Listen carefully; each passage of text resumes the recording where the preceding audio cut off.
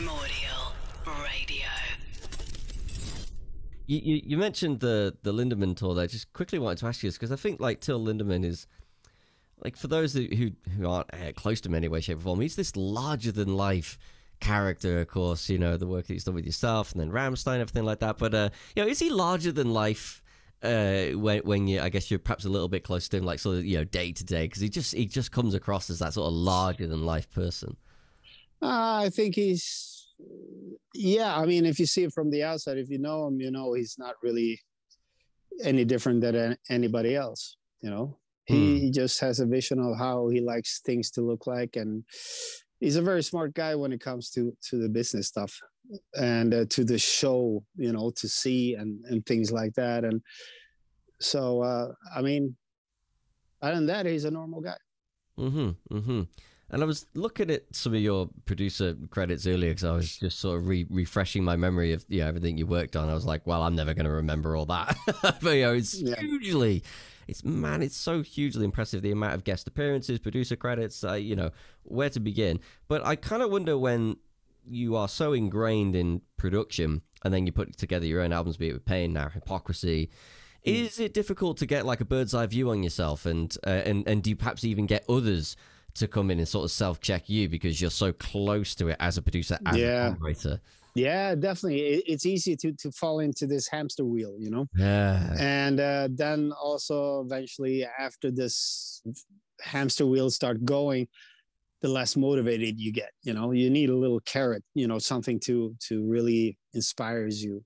So what I do when I write stuff and I usually send it away half done to either friends or some A&R at some record company or something like that. Just get some boosts, my management and things like that, you know, because it's always good to have other people's input, because you get really blind and deaf when you sit by yourself all the time and do all your stuff.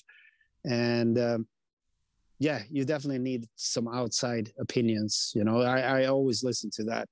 And same with when you release an album and stuff, I always read the comments to see what people like and don't like, because it's not all a bed of roses. You know, you need to know some shit as well, some negative things to make it better. You have to bring it into yourself and see, you know, you're not perfect, you're not a robot, you know, and see what people thought was not so good with this or that. And I always tried to do that in the past as well.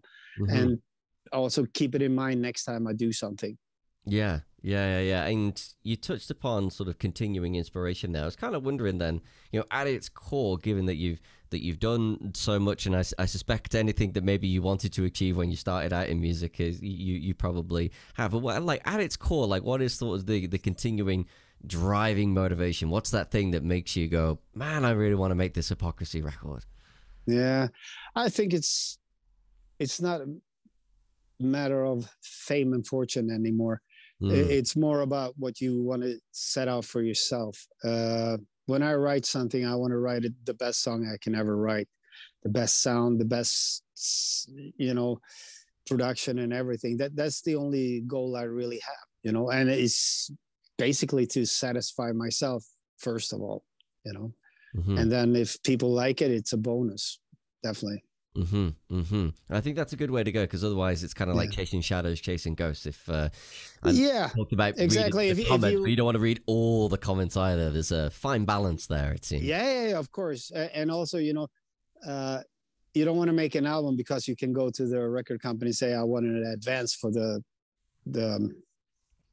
album to start recording, and then it becomes motivation money, and that's never good, you know. So you have to keep it the right motivation to write an album. And I wasn't really motivated with Hypocrisy for a while because it was so much shit going on around it. In 2013, we released the album End of Disclosure. At the same time, me and Till started working. Took a lot of time. Released one album with Lindemann, and then right back to back, I started with the Pain album and touring with that. I don't know, 4 or 5 tours with that album, I think. And then at the same time, Hypocrisy on and off a little bit here and there. And then Lindemann started touring from 2018. It's a lot of plates to spin. Yeah, a lot of shit. And it's hard to be focused and just sit and go, all right, I got a month now. So I tried to write one song here and then up again and go, you know, and then home again. So that mainly kind of killed my inspiration also to sit down and focus. Prime Audio.